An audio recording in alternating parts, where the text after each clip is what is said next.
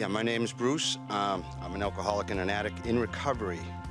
I also live here.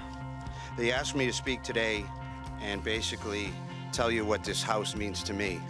And I could pretty much sum that up in one word. It means everything to me.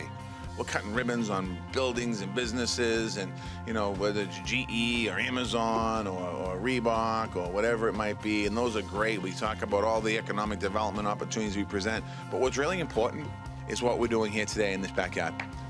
As I've been in and out of a number of these kinds of sober communities over the course of the past few years, the thing that I respect the most about them is that shared sense of purpose and support that they bring to the people who are there, and the strength that comes from fighting a common enemy together and knowing that there is a door you can open and somebody you can talk to and somebody who's going to be there for you when you need them most.